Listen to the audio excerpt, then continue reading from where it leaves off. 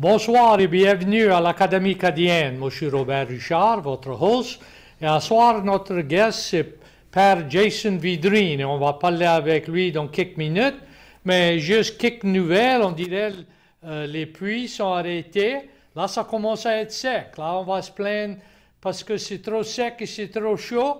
Mais le monde du temps dit parce que c'est sec et chaud, les ouragans vont...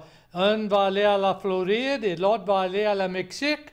Et il y a toujours un troisième, Henri, dans l'Atlantique, mais on dirait que ça va rester là-bas. Ça fait, je pense que c'est mieux d'avoir le chaud et le sec autre que des ouragans. Ça fait, c'est comme ça on va faire notre affaire.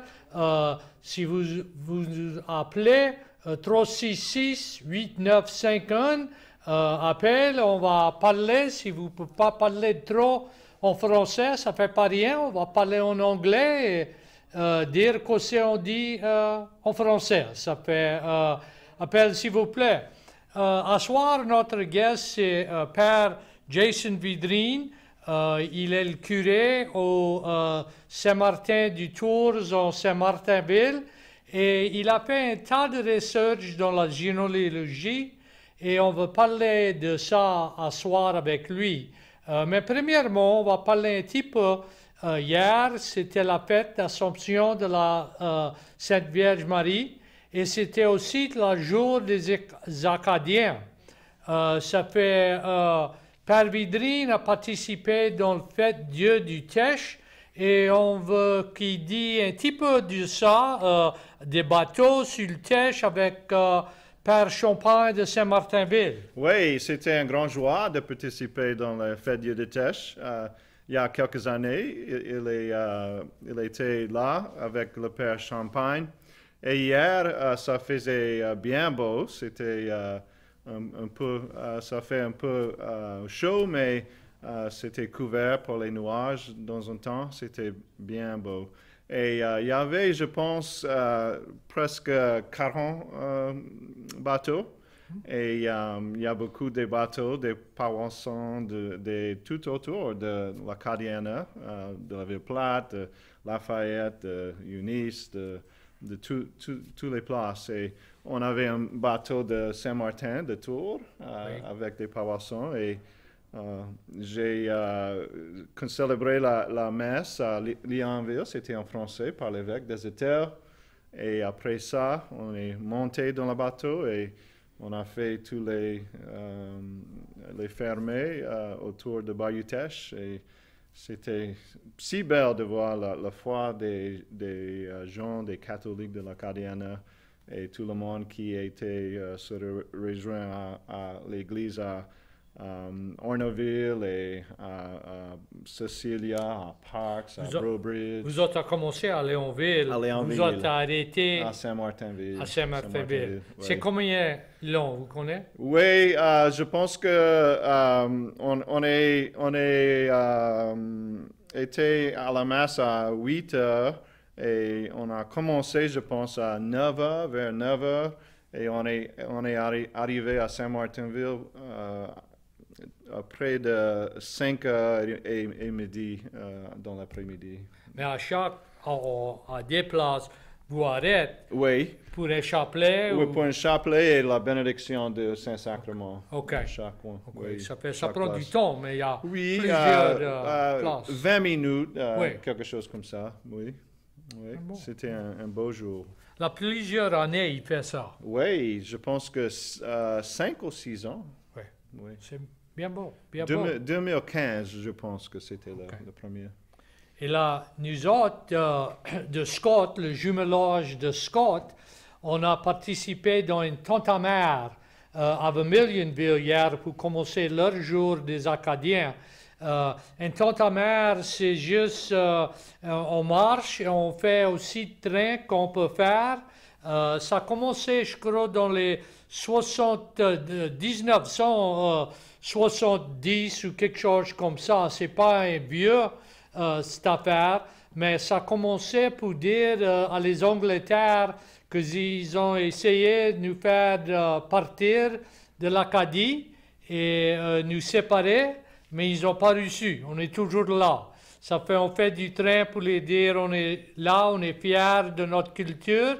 Ça fait, on était plusieurs avec des signes de famille. On a marché dans Vermilionville pour commencer leur jour d'Acadien. Ça fait, c'était beau, c'était un meilleur chaud, mais pas trop mauvais. Il y a des arbres et on marche, c'est couvert. Ça fait, c'était bon. Ça fait ça, c'était. Et je comprends, il y avait d'autres tantes-mères et d'autres choses qui ont passé hier pour le jour des Acadiens. Ça fait, on est aussi fiers de notre culture ici à la Louisiane qu'ils sont au Canada. Au Canada, la tente-à-mer, c'est bien gros. J'ai participé dans 2019 dans le congrès et nous autres, on a marché, je crois qu'il y avait 25 000 personnes qui ont marché dans la tente-à-mer. C'était très, très gros, mais toujours, ils font état du train et ça marche et ils sont bien fiers de leur culture. Ça fait un soir, on va parler avec Père Vidrine pour la généalogie. On a parlé de ça quelques semaines passées. Lui, il a fait un tas de recherches pour toute sa famille, mais particulièrement de la famille Vidrine. Et on va parler de ça, mais premièrement, vous deviez de où? Comme tous les Vidrines, beaucoup de Vidrines à la ville plate, près de la ville plate, oui, dans la paroisse d'Évangeline. Et vous m'avez dit que votre mère, c'est une Guillery. Une Guillery, oui. Ça fait les Guillery, les Fontenot, les Vidrines, oui, c'est tout y a à la ville plate. Oui, oui, bien sûr.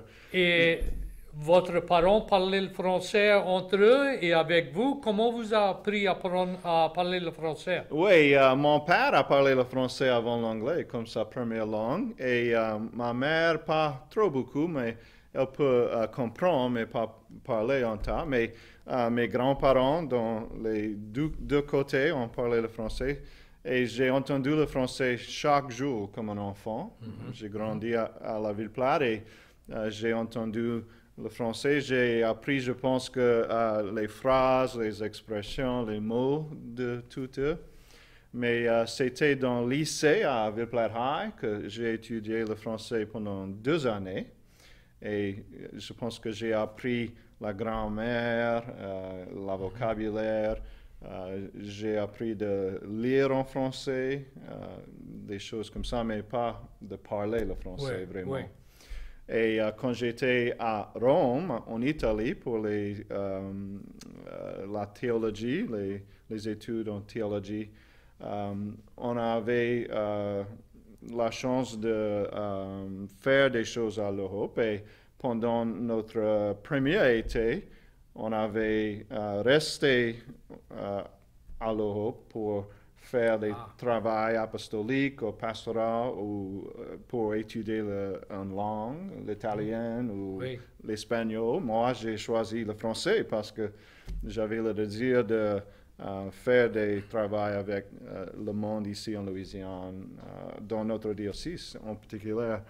Et donc, j'ai fait des cours d'immersion en français à Toulouse, dans le sud-ouest de la France. Okay. Oui, j'ai habité chez les frères dominicains à Toulouse. Et à Toulouse, parce qu'il y a beaucoup de gens à Toulouse qui parlent français. Si tu vas à Paris pour étudier le français, c'est pas la même chose. C'est proche et différentes langues. Oui, oui, et le monde à Paris va répondre à toi en anglais quand tu parles le français comme un Américain, quelque chose comme ça. Donc, Toulouse est une grande ville, mais c'est aussi petite pour étudier le français. J'ai fait des cours d'immersion pendant 5 semaines, 3 semaines dans un groupe et 2 semaines tout seul avec un professeur. Et c'était pendant ce temps que je pense que j'ai obtenu la capacité, la capacité de parler le français, la fierté de parler le français. Oui. Et j'ai habité avec les frères dominicains, on a prié en français, on a parlé le français à la table pour les repas. Et c'était bien pour moi de avoir le courage de parler le français, de parler. Et après, j'ai étudié le français à Toulouse. J'ai passé, je pense que 2 ou 3 ans en entendant chaque jour Pete Bergeron ici sur KRVS Oui. sur l'Internet et Jim Swallow de KVPI, tous les gens sur la radio, d'écouter les différences entre le français standard et le français cajun. Oui. Comment tu dis en français cajun quelque chose. C'était bien bon pour moi d'entendre Pete Bergeron et Jim Swallow, donc Jules Guidry, tout le monde sur la radio. Et comme ça, j'ai appris de parler le français. Parler le français. Oui. Ça fait, c'est bien beau, bien beau. Et on apprend et c'est bon. Moi, j'ai jamais été à Paris, mais en parlant avec du monde de Paris, Oui. c'est une langue, c'est dur. Oui. C'est dur à comprendre. Oui, oui. Le monde à Paris parle très rapidement. Oui. Et aussi très différent. Et c'est différent d'entre les différentes régions en France. Oui. C'est différent. Oui. J'ai un Mais petit comme camp. ici. Oui, comme ici. J'ai un petit camp. Après, j'ai appris le français à Toulouse. J'ai voyagé tout autour de la France, à l'église, à la basilique pour prier, mais aussi de pratiquer le français autour de France.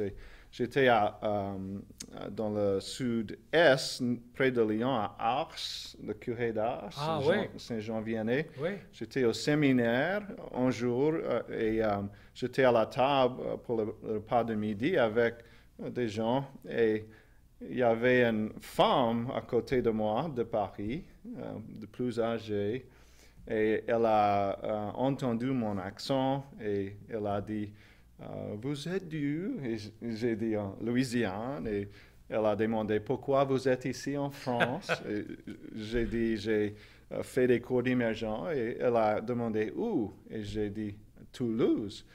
Et elle a mis sa fourchette sur la table comme ça et elle a dit à Toulouse, ils ont un accent terrible, elle a dit. Et c'était bizarre pour moi. Hein? Oui. Mais c'est vrai, dans le sud-ouest, c'est plus nasal, c'est plus... le monde parle français plus nasal, c'est différent de le français de Paris. Mais c'est meilleur comme ici, Oui. quand on a des mots qu'on dit dans la paroisse de Bermilion, Oui.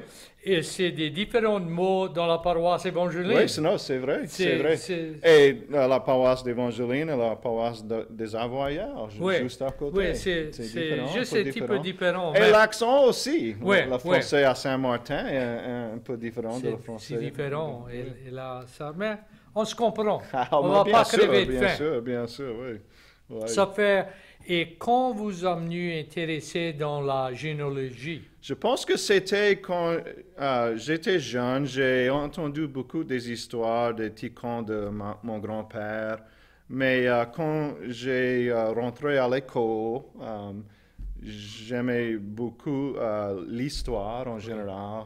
Et quand j'ai étudié au séminaire à Covington, St. Ben's, on a étudié de la Révolution française et les choses comme ça, et j'ai demandé comment était la réalité pour la famille de Vidrine pendant la Révolution française et les choses comme ça. J'ai fait des recherches pour un papier pour le cours, la classe. Et c'était quand j'étais à Rome, en Italie, que comme beaucoup de monde qui va à l'Europe ou d'autres places dans le monde, mes racines en Louisiane étaient plus fortes. Hein, c'était plus... j'avais le désir de connaître les choses comme ça.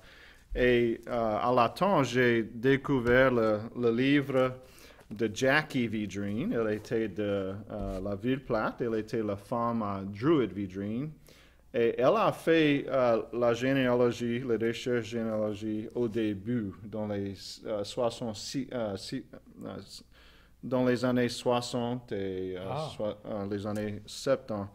Et elle a découvert le record qu'a donné à nous autres l'information de la famille en France. Mon grand-père, mon sixième grand-père en arrière est venu de la France comme un officier des marines pour la France. Oui. Il est arrivé en Louisiane dans 1743. 1743, avant les Acadiens et le grand dérangement et les choses comme ça.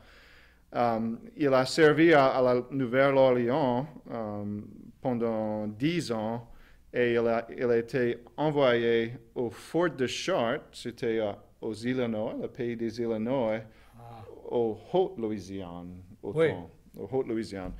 Et il se mariait dans la chapelle de Sainte-Anne à Fort de Chartres. Et c'était le record de mariage que Jackie a trouvé. Et dans le record de mariage, il a été écrit Jean-Baptiste Lopez de Vidrine vient de diocèse d'Agen en France. C'est comme ça, on a fait la connexion. La connexion est le début de les infos. Et donc, Jackie et Drew ont voyagé en France pendant quelque temps et elle a fait le début des recherches dans les records en France. Elle a trouvé ses parents, ses grands-parents, ses deuxièmes grands-parents, troisième grands-parents. Mais dans les années 60 et 70, elle n'avait pas beaucoup de temps de faire ça en France. Elle avait copié des noms, mais elle avait beaucoup de temps de faire des recherches. Mais ça a dû prendre un tas de temps juste pour faire de la recherche ici, dans la Louisiane et les États-Unis. Parce que dans les 60 et les 70, ça c'était avant les livres de Père Hébert. Et beaucoup de monde n'avait pas une connaissance de leur racine. Ça fait. Elle a été à l'état des églises et écrit. Il n'y avait pas de computer, il fallait l'écrire. Et en France, c'est différent d'ici. Pendant la Révolution française, l'État de France, la République, ont volé les records de l'Église. On pris les records de l'Église parce que les églises étaient vendées, étaient détruites.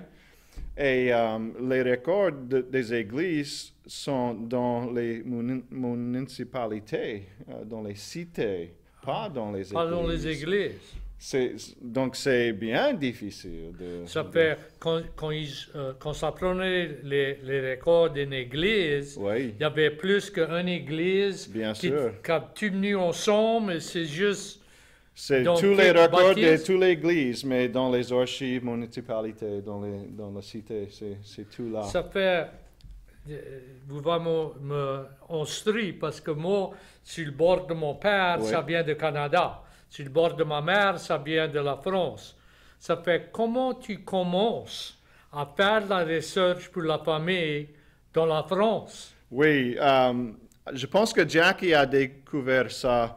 Il faut aller à la les archives municipalités dans la ville plus importante de la municipalité, de région, de commune, commune en France, et de parler avec le mari, le maire ou les personnes dans les offices des archives dans la municipalité. Et le monde là-bas s'intéresse beaucoup dans la généalogie aussi, particulièrement pour le monde de Louisiane, parce que la connexion.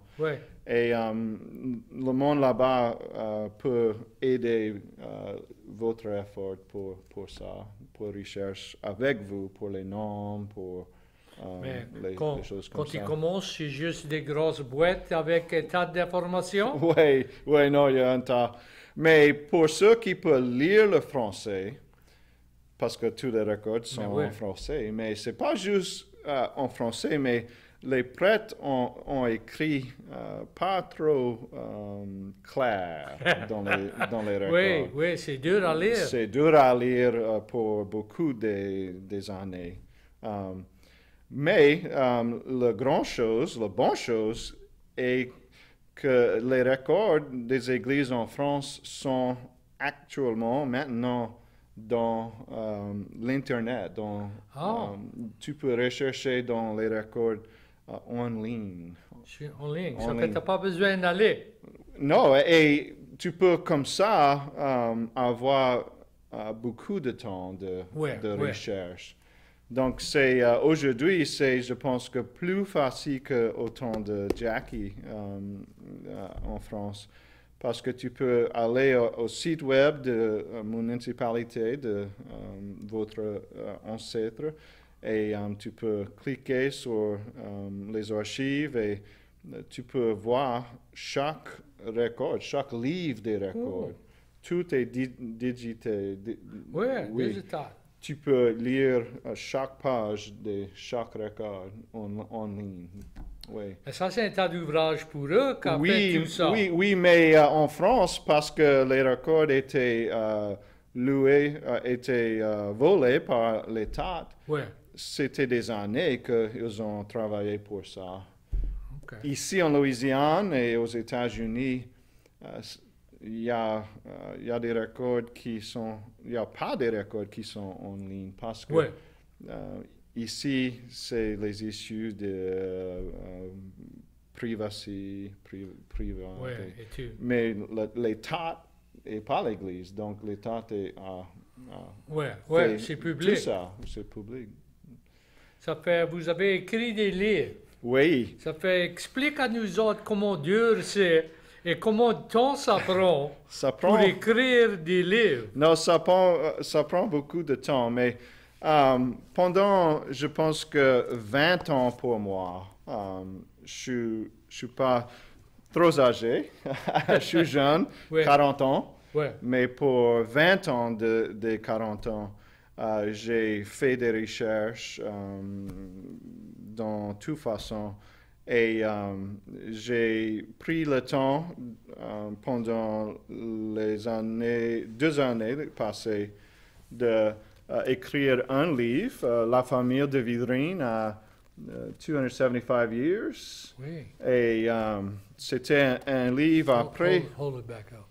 He'll zoom in on it. C'est un livre après que Jackie a écrit le premier livre, les recherches au début, mais ce livre était le voyage de Jean-Baptiste de Vidrine au Louisiane, aux États-Unis. Et quand Jackie a écrit son livre? Oui, c'était... Dans les 60? Non, c'était 1109, 8-1, je pense. OK. 1980. Oui. Et ce livre était le voyage de Jean-Baptiste de Vidrine comme un officier des marines françaises. Son arrivée à la Nouvelle-Orléans, son travail aux Illinois, au pays des Illinois, le fort de Chartres, et quand les Français ont été était fini avec ça quand les Anglais ont gagné la guerre. Ils sont venus ici, dans le sud de Louisiane, et c'est l'histoire de leurs enfants et les contes de la famille. Mais le Vidrine qui était à Illinois, c'était le seul Vidrine qui est venu de la France? Oui. Ça fait tous les Vidrines sont d'une seule. Sont d'un. Oui, Jean-Baptiste. Et sa femme était d'où? Sa femme était des Illinois.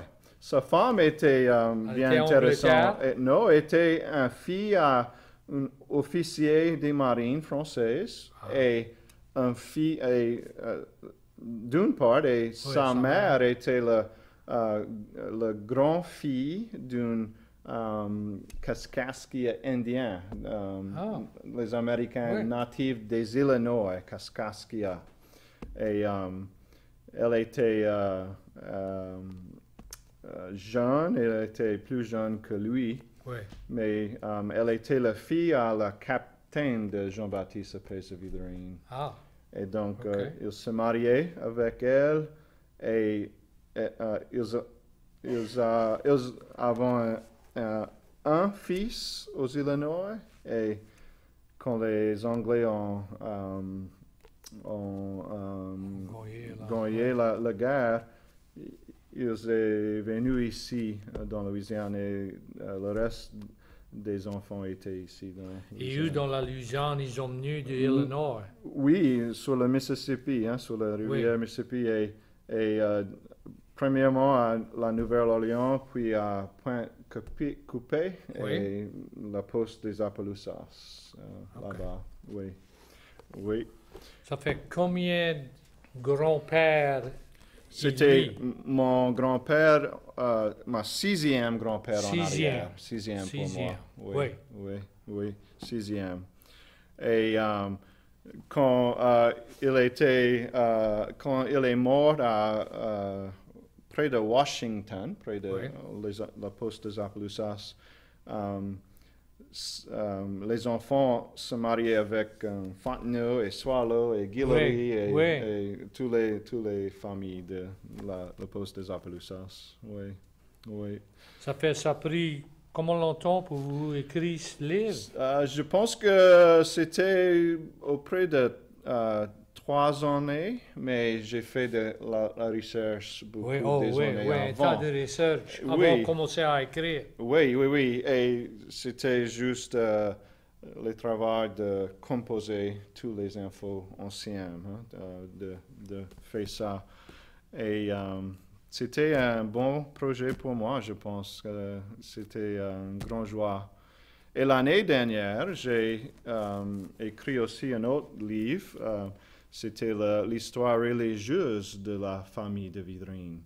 Et c'est une façon différente des histoires. Et pour ça, j'ai étudié les records sacramentaux en France et ici en Louisiane. Et principalement les églises de Saint-Landry aux Appalachiens et le Sacré-Cœur à la Ville-Plate. C'est la plupart des Vidrines qui étaient baptisés, se mariés et enterrés dans les églises. Donc j'ai fait l'histoire de la famille en France religieuse et aussi en Louisiane. Et j'ai fait une recherche des prêtres qui ont fait des travaux avec la famille. Donc, les curés de l'église des Appalachiens, un tas de leur vie. OK. Comment, les prêtres? Oui, les prêtres, une histoire des prêtres. Parce que je pense que si on peut connaître la vie des prêtres, ça donne curiosité pour le monde qui ont reçu les sacrements. Ça fait quoi, c'est les bonnes histoires que vous avez trouvées de les prêtres? Oh, c'était bien intéressant. Tous prêtres qui ont fait des sacrements pour les membres de la famille de Vidrine étaient de la France. Tout prêtres. Jusqu'au les 30 ici en Louisiane, jusqu'à les 30, ça venait tout de la France. Il n'y en avait pas de Canada? Non, les curés à Saint-Landry aux Appalachiens et Sacré-Cœur Ville-Plate étaient tous de la France, pas de Canada. Je pense que les prêtres de Canada étaient dans le sud de notre diocèse. Peut-être, parce que quand moi j'étais jeune, notre curé à Kaplan était de Canada. Oui. Et ça, c'était dans les 50. Avant ça, ça venu de la France. Et c'était bien intéressant. Un des prêtres était Père Barrière. Il était le curé. Il a été chassé de la France pendant la Révolution française. Il est venu ici en Louisiane. Il était le curé à Saint-Martinville, Saint-Martin-de-Tours.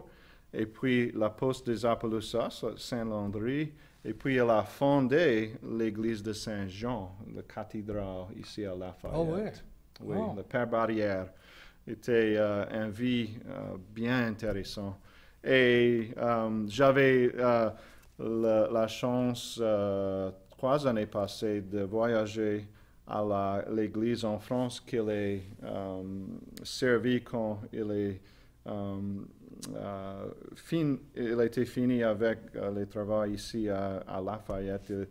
Il s'est retourné à la retourné France. en France. Il a été curé d'une paroisse et il est mort là-bas. Il y a une grande plaque sur le wall, sur l'église, qui dit merci au Père Barrière qui a servi 30 ans aux Attakapas en Louisiane et pasteur ici. Donc j'ai fait une messe là-bas dans l'église pour donner la gratitude pour son ministère ici. Et le monde là-bas, à Cabanac et Vidrine, c'est près de Bordeaux en France, était tout ravi, excité. C'était une grande occasion. C'était bien intéressant. Ça fait tout le cercle. Oui, un cercle. Lui, il est venu ici, et vous Oui. a été là-bas. Et un autre prêtre était curé à l'église de Sacré-Cœur, la ville plate, est mort sur un bateau. On retournait à la France.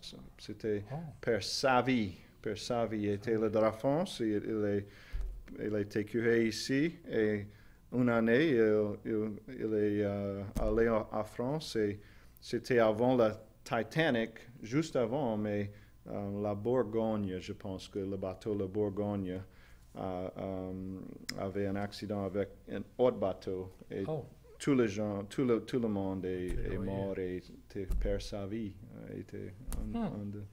Vous avez trouvé un tas d'histoires. Vous connaissez le Vidrine comme venu aux États-Unis. Oui. Vous avez trouvé des Vidrines qui étaient à la France avant lui. Oui, bien sûr.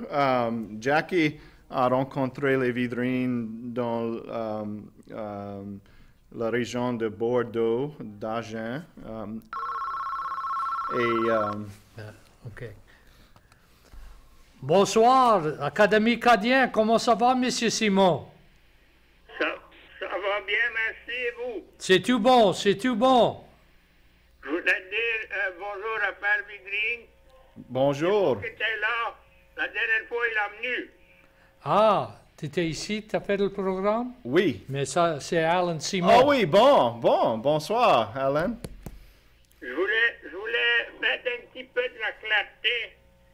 J'ai parlé à une vieille femme de France un jour et j'ai dit qu'on avait de la misère à chercher notre généalogie. Oui.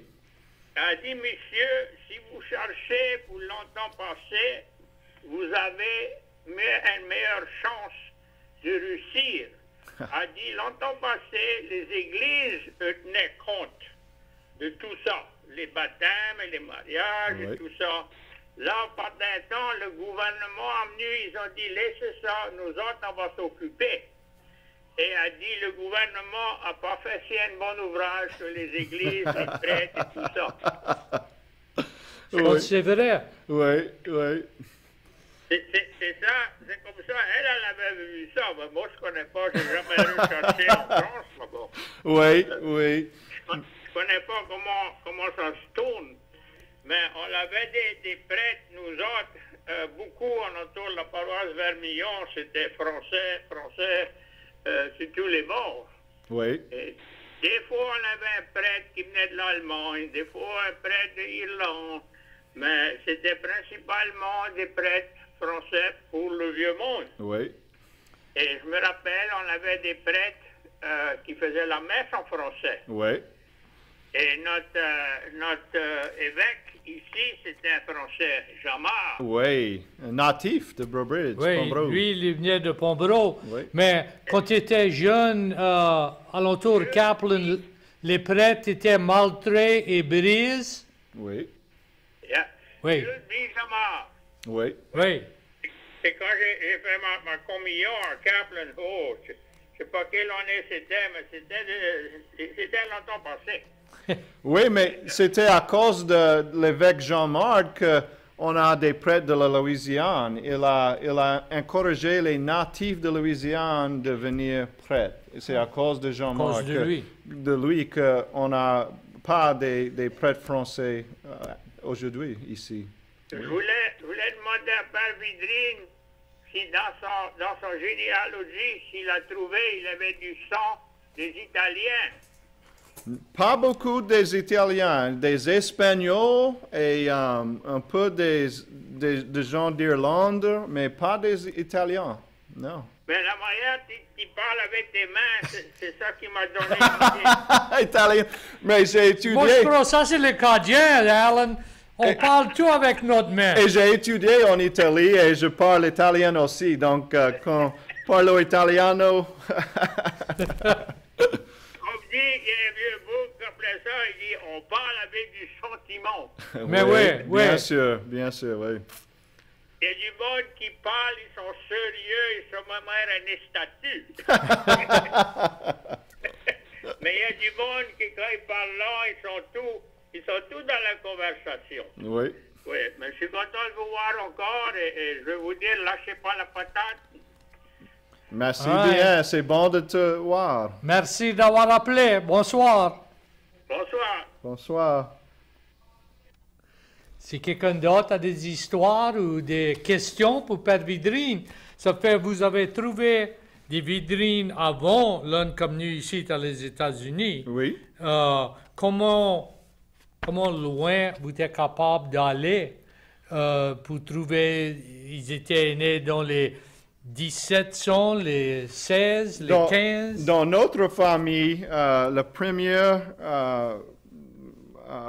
qui a été baptisé, c'était dans 1590, je pense, quelque chose comme ça. À la France? En France, oui. À Sainte-Livrade, dans le diocèse d'Agen, près de Bordeaux. Sainte-Livrade, c'est une communauté des Moyen Âge, une ancienne communauté, et il a été baptisé l'année de 1590. Et son fils et son grand-fils et ses grands-grands-fils et ses grands-fils en troisième, tous les records sont là, des baptêmes, des mariages, des sépultures, l'enterrement, c'est tout dans les records. C'est tout là. C'est tout là. Tu peux les trouver online à cette heure. Oui, en ligne à cette heure, et tu peux prendre le temps en ligne de penser toutes les relations, les parents et les marraines qui étaient dans la communauté avec eux, des choses comme ça. Ça fait quand Vidrine je pense qu'il s'est séparé de l'armée quand il est venu. Il était toujours dans l'armée quand il est venu à la Nouvelle-Orléans? Oui, il était toujours dans l'armée, il est retiré, et après il a retiré des marines françaises, il était un fermier de la vache. Des vaches. Vacherie. Il avait une grande vacherie à la poste des Appalachiens. Oui. Tu as des histoires, on a plein du temps. Mais beaucoup de gens en France, j'ai trouvé, sont ravis de découvrir que les gens louisiens sont des descendants de cette famille, de la famille. Sont tout ravis, sont tout excités pour ça. Ça fait une connexion, c'est un cousin immédiatement, qu'on a trouvé. immédiatement. Donc, on a trouvé des Vidrines en France, et quand je voyage en France, je prends le temps de visiter avec eux. J'ai passé la nuit à leur maison et de manger avec eux. Et j'ai porté un copier de le livre à eux. Ils étaient bien intéressés. Et cette année, quand j'ai publié le deuxième livre, j'ai reçu un message de lui. Envoyez-nous le nouvel livre. Ils sont bien intéressés. Et la famille en France est pas trop grand d'ici en Louisiane, les Vidrines en France. C'est pas si grand comme la famille ici. C'est plus petit là-bas. Mais la famille de Vidrine est bien connue autour de Bordeaux. Il y a un bon vin, un sauterne qui s'appelle Château d'Oisy-Vidrine. C'était de la Moyen-Âge d'Oisic latin. Vous avez bu de cette vin? Bien sûr, et c'était mon septième grand-père arrière qui était nommé. C'était son château. C'était son château. Mais, c'est bien intéressant. Oui, bien sûr. Oui. Il y a toujours des Vidrines à la France. Oui. Mais c'est juste pas une grosse famille. Pas une grosse famille, mais les Vidrines sont connus comme une famille noble en France avant la il y en a des Vidrines de la France comme nous ici à la Louisiane? Ou? Oui. On a une réunion chaque année des Vidrines. On a commencé 7 ans passés. Oui. Et la dernière 4 réunions, il y avait des Vidrines qui sont venus de la France avec nous autres. Oui. Philippe de Vidrine, le fils à Philippe de Vidrine, Frédéric de Vidrine de Bordeaux. Et, c'est bien intéressant. Ouais. Ça fait quand vous avez parlé des prêtres qui venaient de la France, c'était proche comme des missionnaires. Oui, c'est bien sûr. Ça venait ici, mais ça venait ici pendant, c'était l'évêque à la Nouvelle-Orléans qu'ils ont né ici. Oui. Et les autres places dans les États-Unis n'avaient pas de prêtres non plus, ou c'était la Louisiane qui n'avait pas de prêtres natifs? Non, c'était tout autour de les États-Unis au début. Oui. Mais pendant les années 1860, il y avait des évêques à la Nouvelle-Orléans, l'évêque Blanc et Audin et des autres, qui allaient en France pour appeler les prêtres de venir en Louisiane. Pour servir les Français? Oui, et parce que les prêtres français avaient pensé, je pense, que serait toujours les prêtres de la France qui va être ici en Louisiane.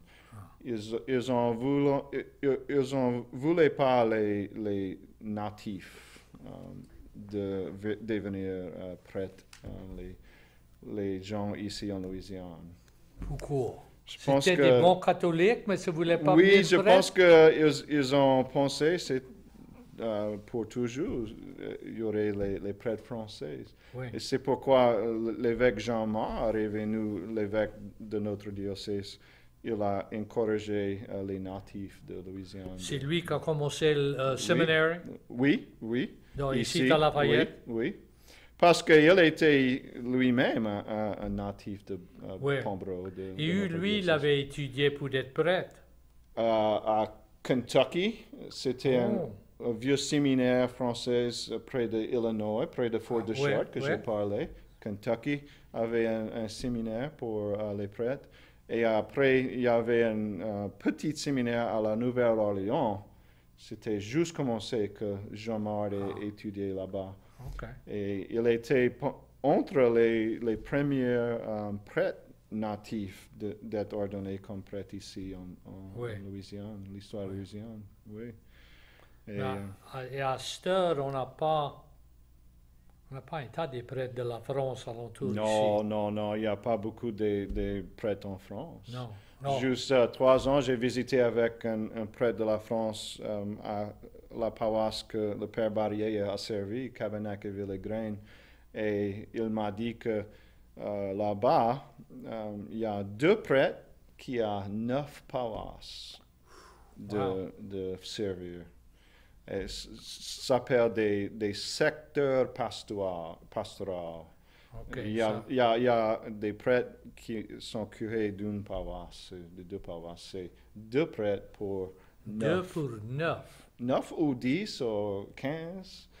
Et ici, on a un curé et des fois un assistant. J'ai dit à lui, ici, on a un prêtre, un curé pour une paroisse.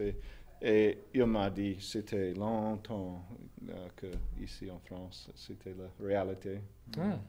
La France, c'est pas trop difficile. catholique ou ça? Non, c'est catholique, mais c'est bien sécularisé, hein?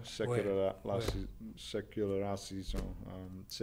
C'est bien difficile d'être catholique en France après la Révolution française.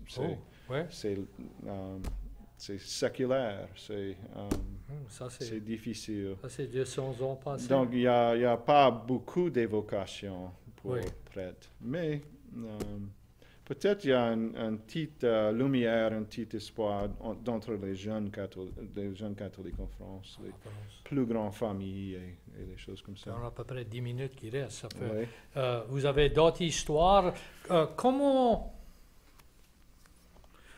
vous avez fait ton research? Parce que, comme moi, j'ai cherché pour la généalogie juste ici. Oui. Je trouve quelque chose, là, je trouve quelque chose d'autre, et je trouve quelque chose d'autre. Et quand la journée est finie, j'ai trouvé 10 petites affaires, mais rien, je peux écrire deux pages. Je pense qu'il faut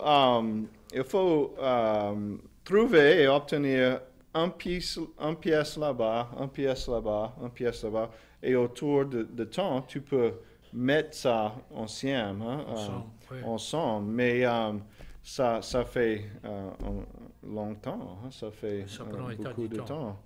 Et, mais toujours dans les records de l'Église, toujours dans les records civils, dans les maisons de corps, et toujours dans les journaux. Tous les journaux sont en ligne aussi.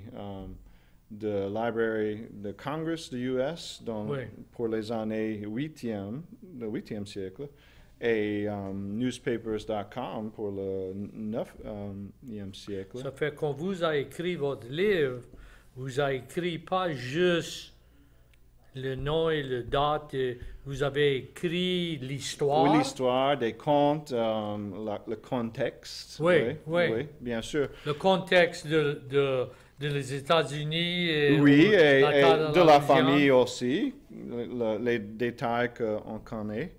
Et j'ai fait ça pour les prêtres. Et après la vie des prêtres, j'avais écrit tout le monde qu'ils ont baptisé avec le nom, la date et les parents. Et ils ont se marié, ils ont enterré tous les membres de la famille. De la famille Vidrine. De le prêtre dans son service à la paroisse, oui. Ça fait pour trouver tout ça, vous allez à les églises? Oui, à les églises. Et Père Hébert a écrit les livres, mais dans les livres de Père Hébert, le nom de prêtre n'est pas là. C'est juste le nom et la date. La date et les parents. Des fois, peut-être le marin et la marraine. Oui, dans les premiers livres de Père Hébert, mais c'était trop pour lui d'inclure tous les enfants. Mais c'est à cause de ça que j'ai trouvé le nom des prêtres. Bonsoir, l'Académie acadienne. Comment ça va, docteur Martin? On compte 32. C'est bon. Père Vidrine, de quelle paroisse vous êtes? Je suis curé à la paroisse de Saint-Martin, à Saint-Martinville. OK. Je suis sûr que vous connaissez Père Bill Mélenchon. Mais oui, il est natif de la paroisse de Saint-Martin. Oui. Il fait la messe en français. Oui, il aussi. Vous faisiez la messe en français? Oui. J'ai fait la messe en français pour le jour mémorial de déportation des Acadiens, le 28 juillet à Saint-Martin. Oui. Bon. Et il y a un jeune prêtre de Canacro que je l'ai vu élever et il est beaucoup fier de parler français. David Rosa. Oui, David Rosa, il parle très bien le français. Il parle plusieurs de langues. Oui. Ben oui, je crois qu'il est prêt à la pointe d'église. Oui, c'est ça, oui. Il est beaucoup fier de parler français. Bien sûr. Et tu connais, moi j'ai un pied dans le cercueil et l'autre un épluche de banane. Oui. Ça fait, quand moi j'étais enfant, tous les prêtres, quand j'allais à la messe, ça venait tout de la France. Oui. Et c'était tout en français. Oui. Et on n'avait pas de ça. Il n'y a pas un tas de prêtres qui parlent toujours français. Non, pas aujourd'hui, malheureusement. C'est beau voir quelqu'un de parler français et faire la messe. Mais on a plusieurs des prêtres jeunes qui peuvent dire la messe en français. Et notre évêque, pour dire la messe en français, ça fait... il n'y a pas un tas, mais je pense qu'il y a Plusieurs. 5, 10 qui peuvent dire la messe. Peut-être 8, Oui, quelque qui chose peut comme dire ça. la messe en français. Ça fait... c'est pas perdu, mais souhaitons... Ça continue. C'est pas trop souvent. C'est pas trop souvent. Je suis allé au Pierre Part pour faire la messe en français 2 mois passés pour la Télé-Louisiane, un programme ici en Louisiane. Mais le monde à Pierre Part n'avait pas une messe en français il y avait 50 ans. Wow. Le monde était bien excité. Ils ont porté tous les missels en français. Ils étaient excités. C'est pas souvent il y a un prêtre qui peut faire la messe en français, malheureusement. Non, ça peut venir rare. Oui. Mais quand même, je suis content, ça peut continuer un petit peu quand même. Hein. Merci pour dire la messe en français quand vous avez une chance. Oui. Et puis, lâche pas la patate. Oui, merci. Merci bien. Bien, merci. Bonsoir. Bonsoir. Bonsoir. Ça fait qu'on vous assisait pour écrire. Tu disais, je vais écrire si prête ça, et tu écris jusqu'à tu finis avec lui ou Non, j'ai fait des recherches tout autour. C'est un grand mélange des infos. Mais il y a une bonne histoire juste dans les records par les prêtres. Ils ont fait tous les records de baptême et mariage et enterrement. Et Père Barrière, par exemple, a écrit beaucoup des histoires dans les margines, dans cette famille. Parce qu'il y avait un prêtre d'Espagne qui était ici au début de la poste des Apollos. Il a écrit Vidrine, avec un B, pas V. Il a entendu Vidrine, peut-être, avec les Espagnols. Père Barrière a écrit 20 ans après. Cette famille est Vidrine, de Bordeaux. Et j'ai connu cette famille en France avant de venir ici. Ça, c'est bien intéressant. Il a correcté parce que que ça aurait pu être des bidrines. Oui, bien sûr. Et il a dit, j'ai connu cette famille. C'est bien intéressant.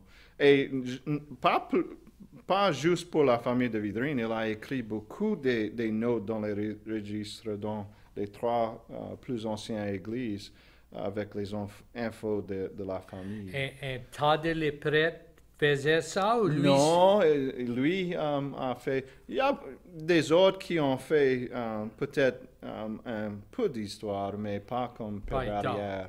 Père Barrière est connu comme un grand ami de la généalogie en Louisiane. Père Hébert a écrit, il était un ami des généalogistes en Louisiane. Et quand il est venu à la Louisiane?